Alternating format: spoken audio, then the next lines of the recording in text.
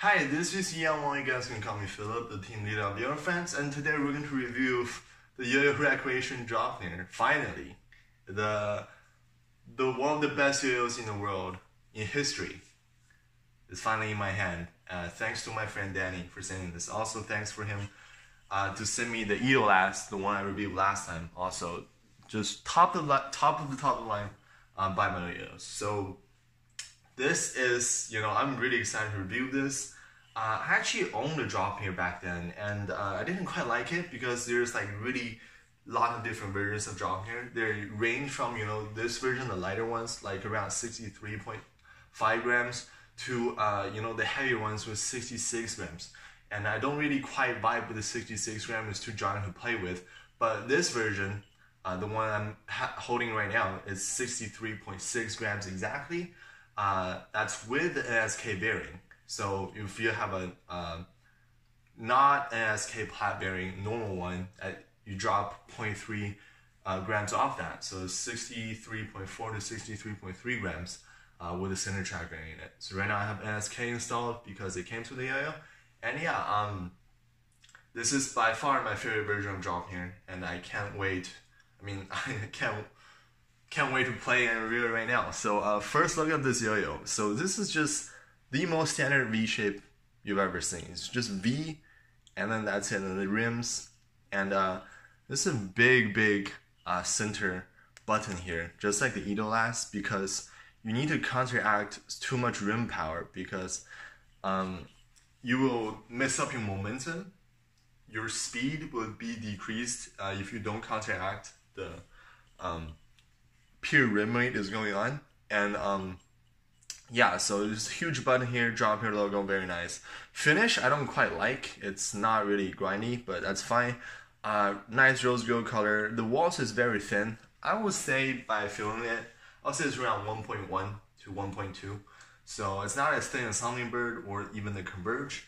And but it's definitely very thin. So the rims it doesn't actually look that big, but it's very thick. So some nice rim weight is there. So yeah. So I will have the spec of the godly Draupnir here.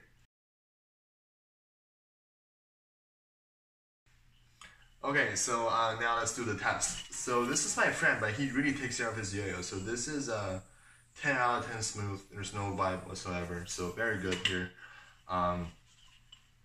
So now the speed.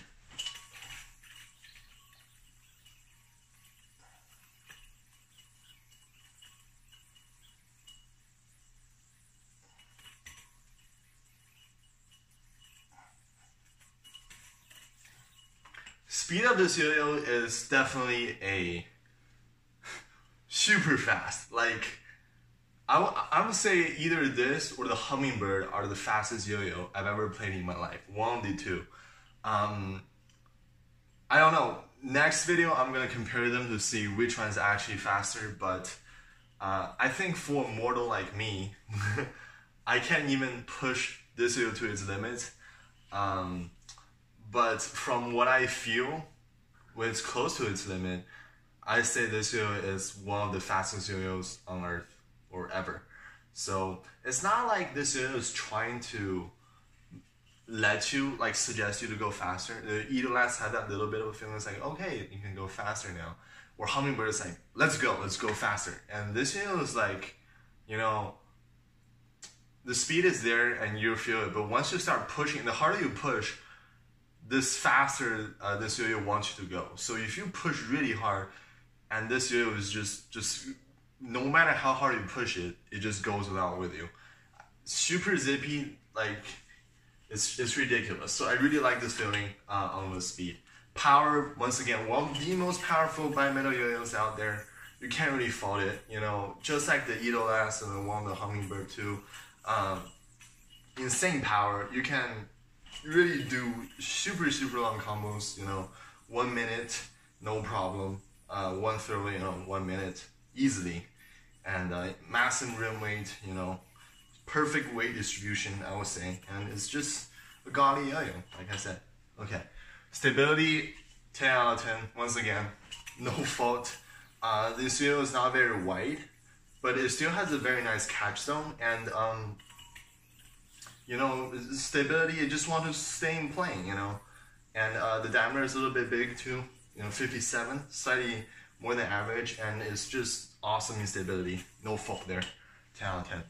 Flowiness, there's a slight hint of flowiness at slower pace, not much, just tiny bit.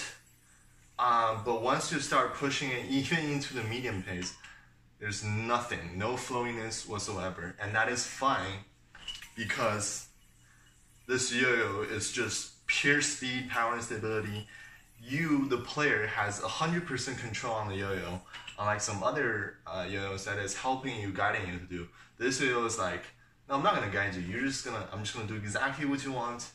You want to go this fast, I'll go this fast. And I have infinite power and stability to cope with whatever you're gonna throw me at, and I'm just gonna do it. So that's what this yo-yo is. Floatiness, absolutely nothing. Negative. Negative floatiness. No floatiness whatsoever.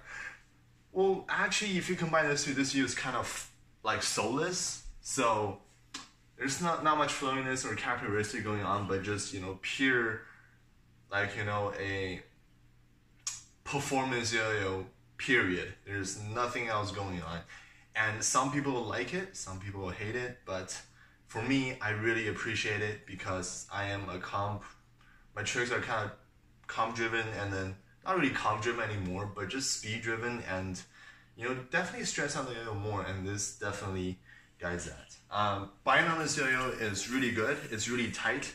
One thing I do have a gripe about is gap width is a little bit too narrow for me, and I'm using Kitty normal, so it's sometimes really snagging for me, especially if I have a fresh string on. But the binds is the tightest bind ever, but that's like once I said, not necessarily too good of a thing because the snag.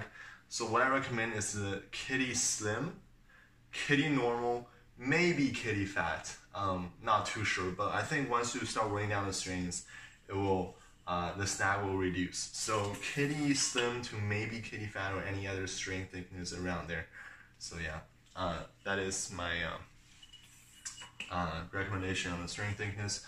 The pads, you know, I think they have IR pads installed. It's one of the most grippiest pads ever. It's grippier than any pads I've ever known, I think. When you, you know, have a very nice contact and bind, it just snaps back in the hand. There's a lot of power, so very good there. Horizontal on this yo-yo is, you know, absolutely perfect. There's no drama, and there is some momentum guiding you because of the weight. It's just no drama at all. The yo-yo is not suggesting you to do anything. It's all up to the player. It's got infinite power, infinite speed. It plays even fast in the horizontal plane. Just, you know, can't fault it. You know, super good. Alright, so other stuff. Like this finger grind is mad because of the finish. Thumb grind, kind of hard to do because the lip is not that big, but you can do them in the finish. Finger spin is below average because of the button and the engraving and the finish. So that's that, but who cares, right? So what I think about this yo-yo. So I think, you know, a lot of people say this is the greatest yo-yo of all time, and then there is no replacement for it. And I actually kind of agree with that. I'm not like the greatest yo-yo of all time because what I think every single player had their preferences. But this yo-yo is, I don't think this is the fastest yo-yo, like, or it's one of the fastest yo-yo, but it's just a combination of power, stability, and speed. Those three, and control, by the way, those four elements on this yo-yo, it's like 10, 10, 10, 10, like 4 10s across the board. And, you know, it's that combination of a feeling, I think is kind of unmatched because till this day, me using this Draupnir gives me the most confidence within my tricks. Like, this is not the widest yo-yo, but during high stress situations, like if somebody was telling me you have to land this trick or you'll die, I'll probably go with the Draupnir because it's just that easy to do, and you will have full confidence. You're in full control of the yo-yo, and the yo-yo will listen to you. Yes, it's one of the most soulless yo-yo ever, but it's all in the performance. And it definitely one of the all-time greats. So yeah, you know, after praising how much I like this yo-yo, the next time I'm going to compare the Draupnir with, you know, one of our yo-yo friends' own yo-yo, the Hummingbird. So a lot of people are trying to compare these two, and I will have a very detailed review on which yo-yo exceed at what and which yo-yo stands out at what, and then which one you should get depending on the player you are and what do you like. So yeah, thanks again Danny for this awesome opportunity to try the Draupnir, and he actually gave me a B weight one, so it's very awesome. I shout out to him again, and see you guys next time for the comparison.